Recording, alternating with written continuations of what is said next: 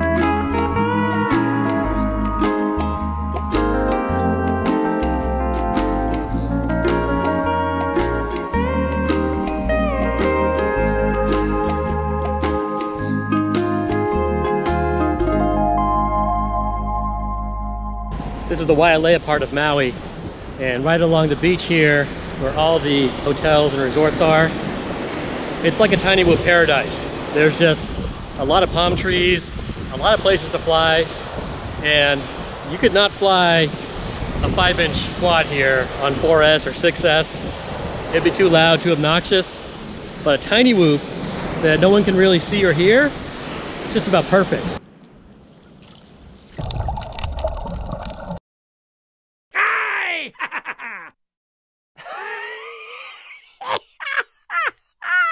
I've been flying right here and on the beach quite a bit, every morning pretty much, without any problems.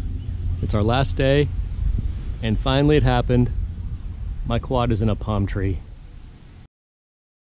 So now I need to get some help. How embarrassing. If anybody's wondering, this is the Andaz Resort in Maui. It's a really nice place. They got a bunch of swimming pools, and you can get drinks and stuff, and pancakes. So, you know, it's a pretty nice place. The beach is really nice, and I would recommend it for tiny whooping. Just don't put your quad in a palm tree, because then you have to ask for help, unless you have a ball, which I don't have. So I'm not gonna throw the radio at it. Okay, now the Mobula is beeping in the tree. That's great.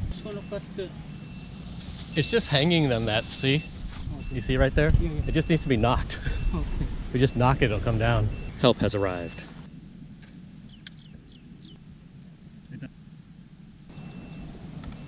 It's pretty snagged in there. It's kind of just wrapped around that little leaf.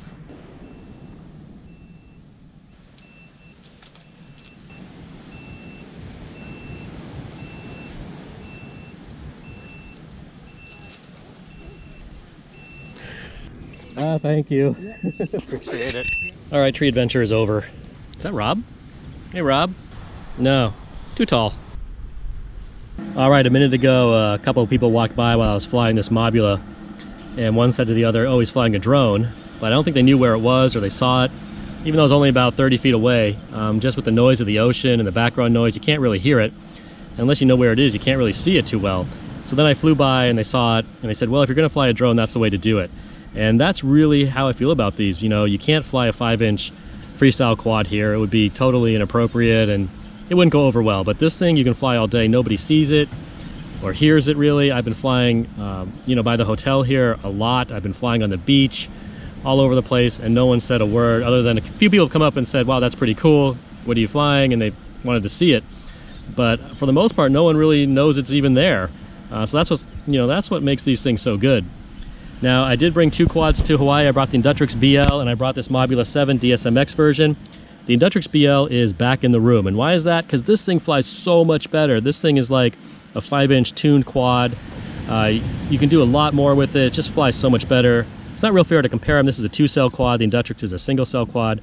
But this thing has, you know, it has the punch, it has the control, and it just flies like a bigger quad.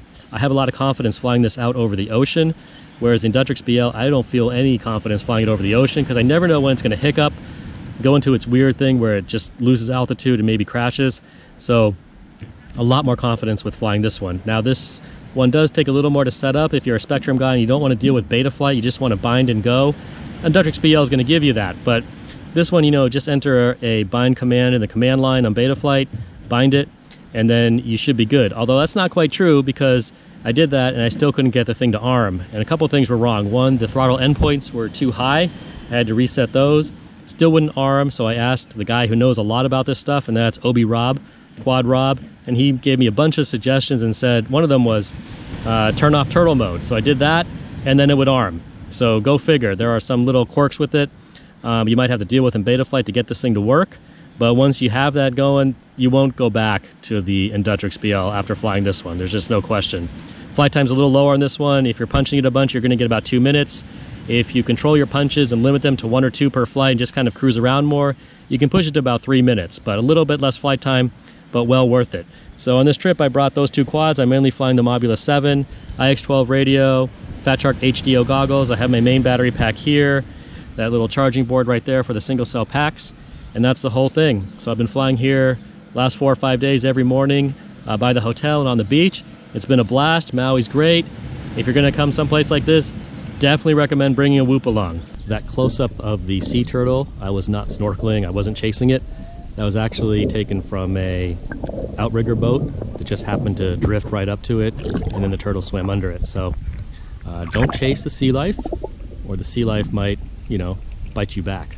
You know, I just want to say on our last evening here, last sunset, I saw one of the most, I think, incredible things I've seen in my life. I mean, you know, most of your life you're just kind of living it day to day and you just see the same stuff over and over again. But we were watching the sunset and a couple of humpback whales started kind of playing right in front of the sunset, and they started to breach, which means they, you know, jump almost completely out of the water and they slam back into it. They're probably about a mile or so away, and the GoPro doesn't really capture it, but you know, you could see them real clear just jumping out of the water and slamming into it. They were slapping their fins on the water, and they're doing it over and over again. They probably breached like 10 or 15 times right in front of the sunset. If you had, you know, a high power telephoto camera, you probably could have got a National Geographic type picture with the whales breaching in front of the sunset. It was just that amazing.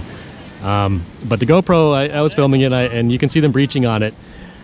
You know, down here in Maui, they come to breed, so they don't breach and do that stuff too often as much as they do in Alaska, because they're basically starving down here. They need to conserve their energy. They're not eating. They're just down here to breed and have their babies and then go back up to Alaska.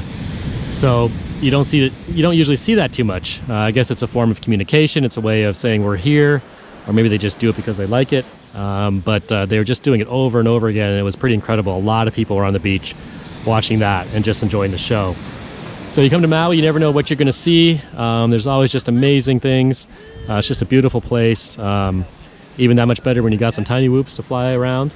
So I just wanted to mention that because it's not something you see every day, and it was definitely pretty cool.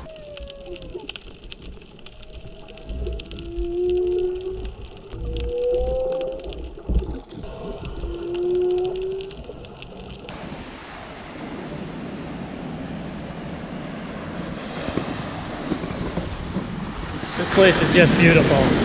Thank you guys for joining me. Mahalo for a quick video on some tiny whooping in Maui. It's been a lot of fun, but it's the last sunset, time for me to get back home. I'll see you guys back in California. And remember, never stop the RC. All right, guys, aloha.